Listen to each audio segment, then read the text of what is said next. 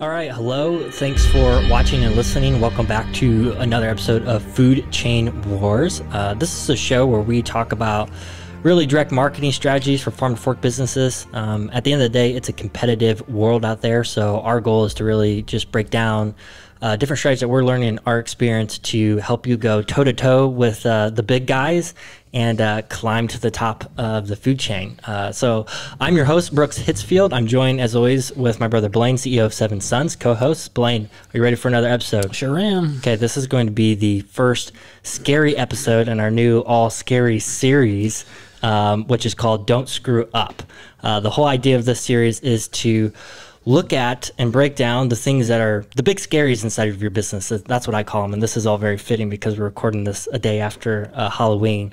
But the goal is to look at what are the things that, even just from our experience, but the things that if you neglect in your business can potentially be catastrophic. Like that's the whole idea. So things that you can't really turn your attention away from. So for this episode, we're going to break down cash flow and cash management, because of course this is something that you hear the term all the time, cash is king. And Blaine, I'll let you just kind of go and kick off the series with why we're talking about cash flow. What makes this so important and something that you really should not neglect regardless of what stage your business is in? Yeah, I feel like it's an easy one to forget about when you're getting started, Brooks, but it couldn't be more important. I pulled up these stats that I've heard before. We've all heard them before, but it's worth remembering why most business startups fail. So 20% of all new businesses, Brooks, fail within their first year, 30% by year 2, 50% by year 5, and 70% failure rate by year 10. And the research I was doing, which we've all heard this before, almost all of those businesses, they don't close because they had a poor model or there wasn't demand for their product. Usually, the majority of the time, it's just they didn't have enough cash to last. Yeah.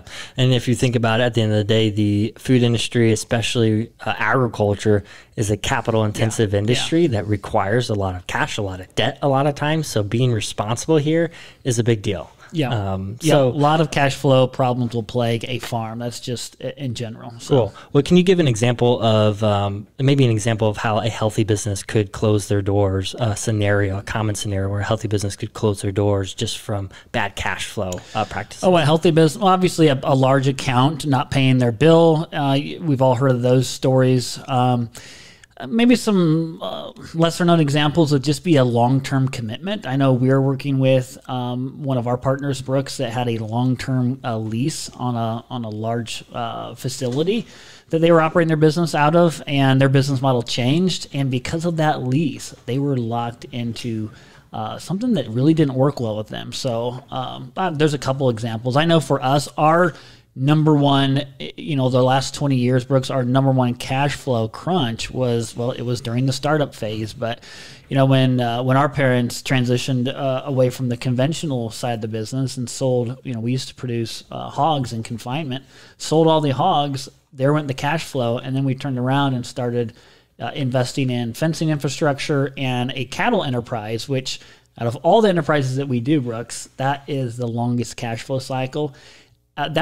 We barely survived those first 5 years. That was very rough. And the thing is this is such a painful way to go too, because if your business has to close its doors simply because you can't take care of your obligations, but otherwise, when looking at the financials and the balance sheet, things look healthy. It's very frustrating because you were making it, you could have made it, and hindsight's going to be easy at that point. So we're trying to. Goal here is to be able to break down a few things that allow you to be able to, instead of having hindsight, be proactive when it comes to not letting this get out of hand.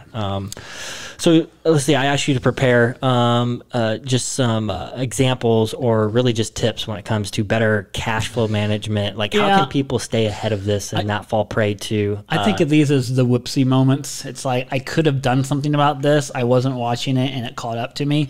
One thing Brooks said has always caught us off guard and shouldn't has been how much inventory sometimes we will build up and hold. I know 3 years ago in particular, this was right before kind of the COVID-19 pandemic happened in March, but leading up to that, which it turned out to work out for us, but we had a massive inventory problem.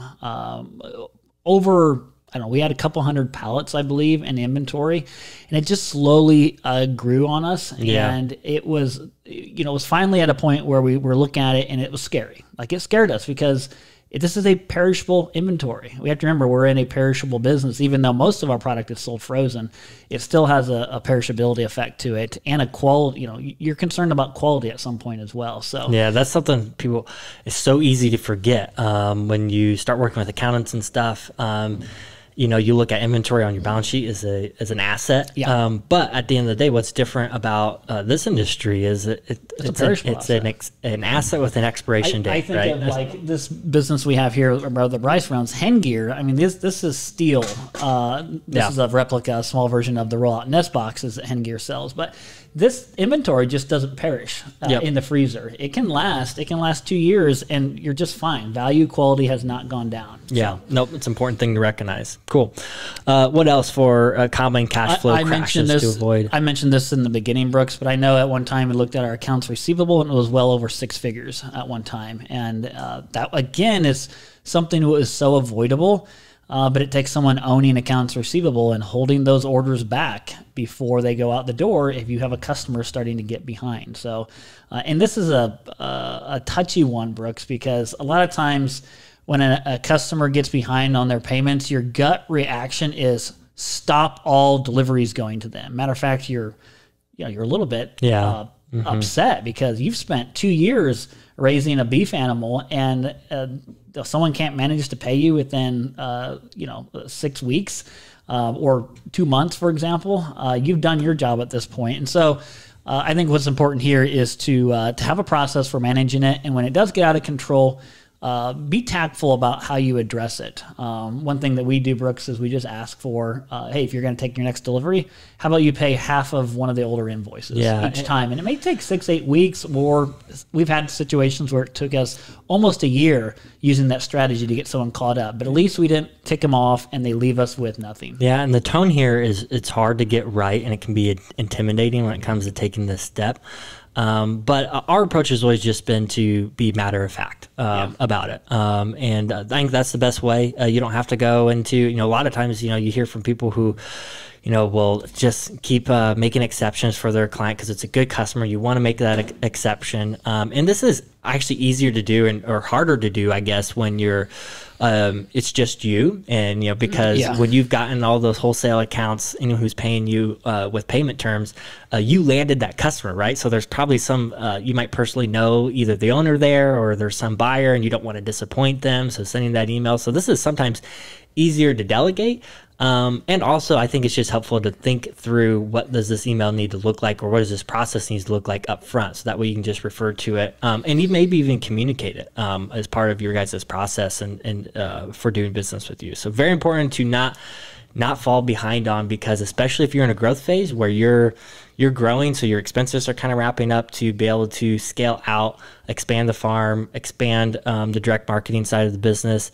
And then if you get your revenue coming in just a little bit slower, those two things work against each other, and you can end up from a great situation to a very poor situation very quickly. Yeah, accounts receivable and inventory alone can create a nightmare quicker than you could ever imagine. So those are areas that we stay on top of weekly, Brooks. Yep. Literally, we have spreadsheets. Someone here at Seven Sons is looking at every single week, inventory, demand, forecasting, what's coming at us, and then someone is always managing the accounts receivable and doing a heck of a good job here. So, Brooks, another thing that's been a lot of it's been hard is managing the longer production cycles of some of our livestock enterprises. When we were doing all of our own cow-calf production, we're carrying the inventory of the cows, obviously, which it ties up capital and cash. But then you have, when we were getting started, Brooks, it would take us 36 months to finish a beef animal on grass. Talk about a cash flow model nightmare. That's not great, and that's not how I would recommend anyone who's getting started in direct marketing and maybe regenerative farming. Stay away from those long production cycles. Buy calves for starters. Eventually, when you've got so much cash you don't know what to do with, go buy some cows and start raising those animals. You can always close that loop later. Exactly. Yep. So I guess another one, Brooks, you mentioned this early on, is we just got to be honest that our if you're in the farming side of this like us, you have to be honest with yourself and recognize that the farming side is such a capital intensive endeavor.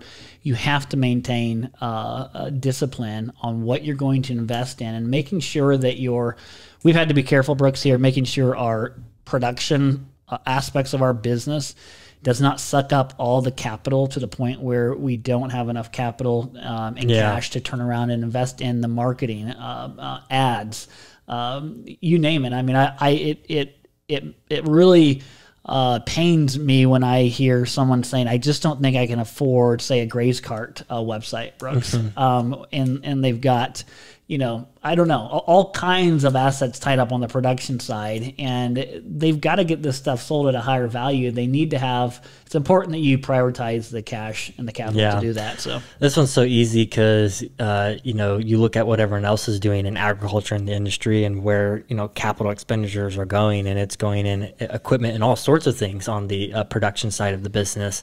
The minute that you start to go direct marketing, well, you've started a whole new business that needs its own overheads, its own input costs in order to scale that out. And you have to recognize that. I think too many people don't look at it that way. They think, oh, I'm just going to keep doing what I'm doing, but I'm going to sell it to the end customer to get better margins. Well, no, there's definitely overheads and capital that you need to put to that in order to be successful at it. And then once you do decide to do that, you need to be able to just holistically look at your business and say, well, what's generating the most potential return, what's generating the most growth, and make sure you have capital freed up to put it in those areas. This is another one of those dividing lines that I think about when I see farms and direct marketers, the dividing line between the ones that are successful and the ones that don't make it. And generally, you if you start asking where their capital is tied up, the ones that are struggling and not making it, they have a majority of their capital tied up in producing the product versus leaving some free cash flow to get this thing marketed and invest in some assets, freezers, delivery vehicles, ordering boxes. When you order boxes for shipping online, Brooks, you can't order 5 boxes at a time. You probably need to order 500 or 5,000 boxes at a time. You have to leave capital for that. And wherever that capital is tied up, generally that's the aspect of your business that will grow. It's like the roots to your business. Yep, for sure. So we have inventory, making sure you're staying on top of that, not getting long, accounts receivable, and even just assessing the business of where are the capital expenditures and assets tied up. Anything else that you want to share there before we move on? Well, this one just hinges on that same aspect. In this, I would say just not trying to do it all, especially from a startup phase. When I say do it all, I'm referring to farms that are really excited about this stacked model enterprise, where we're going to raise 3 or 4 different species of animals on the farm, and we're gonna capture all phases of production. So if you're in the beef business and you have the cows, the calves, the whole 9 yards, and if you try to do that, if you try to capture every phase of the business from day one, it really is a very tough cash flow thing to endeavor to go on. So we call this death by diversity. And diversity is always good on a farm. Biological diversity is always good, ecological diversity. But to be honest, business diversity is always complicated and it's always costly. And so it's a balancing dance, especially when you're getting started trying to manage cash flow. Yeah, and I think that's true probably across most industries. Just as you continue to scale up the business, you see and you analyze businesses that have gone on that journey from day one to where they're at now. Most likely, you see a lot of complexity just move out of their business, and there might become points where you can add some things back because you're running profitably, and you start new divisions and things like that. But in order to get from where you're trying to from where you're at to where you're trying to go, focus sometimes is the biggest key and the biggest difference. Yeah, one of my last points here, Brooks, is just to be realistic. We talked about this in one of our last episodes. Be realistic about the time frame it takes to build a direct marketing business, and don't paint yourself in a cash flow corner. With that, one of the things I look back, Brooks, at Seven Sons, And it's a little different in the context of today, but we went from either having a commodity outlet for our cattle, or we were trying to develop a retail customer. And there was a time frame there where we just didn't have enough retail customers. So our product went to the commodity market if we didn't sell it to the retail customer. Now, what's great is there are what I would call Plan B markets that you can sell to, maybe other direct marketers that have gone before you that are building a network of producers. It can be a great Plan B market. There's other value-added markets, Brooks, that is better than going to the commodity market. And that's something I wish we had available to us that I would say anyone getting started needs to have in the toolbox, is relationships with those Plan B markets for the time that the timing doesn't work out or they just have an inventory problem. So are there any, I don't know, a question that just came to my head. Are there any red herrings for you that come to mind when it comes to cash management? Because, for people listening, if you're in like a startup phase, this might be a really important topic because there's not a lot of it. So I know I've seen people, especially on the direct marketing side, who try to get creative when it comes to cash flow. And I think I see it in ways where it actually can end up hurting your business instead of helping. Examples I think of is, different marketing strategies where you use your end customer in a sense to kind of finance some cash and infuse some cash into the businesses. You have the, upfront CSAs. I know I've seen some different people try to get really creative with upfront membership programs where someone buys a, membership for a season. Maybe it's $1,000 to get $1,000 plus some in credit, and then they can use it for the rest of the year. And those sound good in theory as a way to be able to manage cash, but I think you need to be tricky at not confusing what does make the biggest impact on your cash flow. And for us, I think it's, growing a direct marketing business, going end consumer, getting product that's paid for up front. Yes. But also, the customer experience is a big deal. And we never want to sacrifice that customer experience for the benefit of any kind of internal things to help us run our business. I definitely agree. We don't want to put a barrier to more customers doing business with us just as a cash flow tool. In my mind, it's not the purpose of your customer. They're not your bank. They're not there to. You can cash flow your business just by growing a retail direct-to-consumer customer base. That's one of your best long-term tools for helping cash flow. Don't trip yourself up. Yeah. And I think if you're tempted to do those things, I would first encourage you to kind of go back and assess, well, what's happened in your business to get you to where you're considering getting creative with your end customers, to help manage cash flow. And there might be a season where that's your last resort, but you should look at it in that lens and as quickly as possible turn back to traditional means of being able to get the financing that you need to continue to scale the business. And sometimes, Brooks, when I see farms asking for down payments far in advance and deposits, a lot of times the big part of that problem is just the logistics of how they're asking customers to do that. Send us a check, start an email conversation. It's just logistically not a great flow. And one thing that Brooks said that we're actually using more of at Seven Sons is this the pre-order feature through Grace Cart. We're using it for turkeys this year. And so it puts the customer in a normal flow of doing business. Yes, you're taking a pre-order, and yes, you're locking in that business cash up front. And charging for that. But it's not an inconvenience. It's a better flow. Yeah, that's the key distinction, is really analyze that customer experience. And, we say yes to that for certain reasons. And it's really, at the end of the day, we wanted to make sure the technology was there. And that's where this comes down to a lot of times, to make sure you can provide that experience that you need from your customer. And again, that's not the flow that we're trying to build our business around. It's for one-off use cases where logistically it just makes a lot of sense and is the only way to go about it. Yeah, I'm just saying, if you're going to do deposits, make it super simple for your customer. All right. Well, is there anything for anyone listening today that is something either simple or just really important that they can take action on right away? I mean, we talked about a lot of different things, but what's something that you would just encourage someone to, after listening to this episode, either today or this week, they can take action on to start getting better control, whether it's processes, for cash management? Yeah, I mean, just taking a moment to step back, audit any long-term commitments you may have that could get you into a cash flow crunch in the long term. Obviously, look at those accounts receivable. Look at the inventory, where that is at for your business today. One of the pieces of advice that I have left with, especially folks that are new getting into farming and direct marketing, would be I call it the rule of 3. So no more than 3 enterprises to start off with during your first 3 years. No enterprise longer than a 3-month production cycle. So, broilers for chickens is perfect, fits within that 3 months.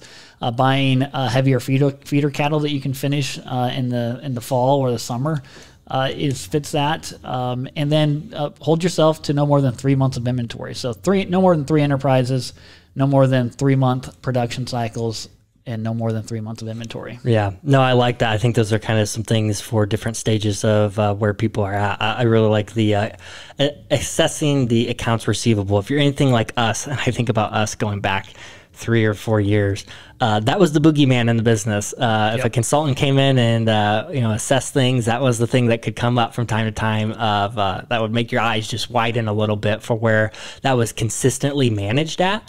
And now today, we have goals to have that at 0. And that sounds crazy. And we do have a decent wholesale business where we have clients who are paying on terms, but we have someone who is obsessed. This is a metric they follow. We report on it every single week. And our goal is to keep that at 0. So that's the standard we hold ourselves to. So I do encourage you.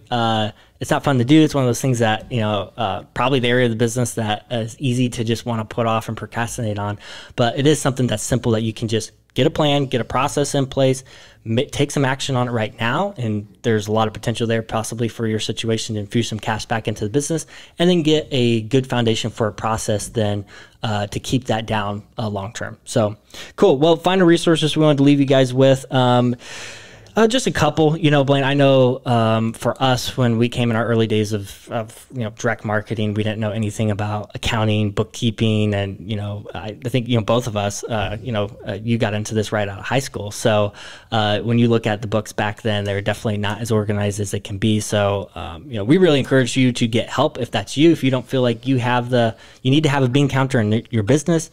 And if you don't, then your beans will usually end up in someone else's pocket. So you definitely need to have one. And if you don't, then you need to get organized and get equipped yourself, or even outsource it. So I have 2 resources here. Ranching for Profits. I know that was definitely a really good, they've got workshops, and it's just an organization that does a lot to teach you and equip you when it comes to being smart about the economics of your business, what's really driving the economics. And you talked about that earlier, of really assessing where do you have capital tied up.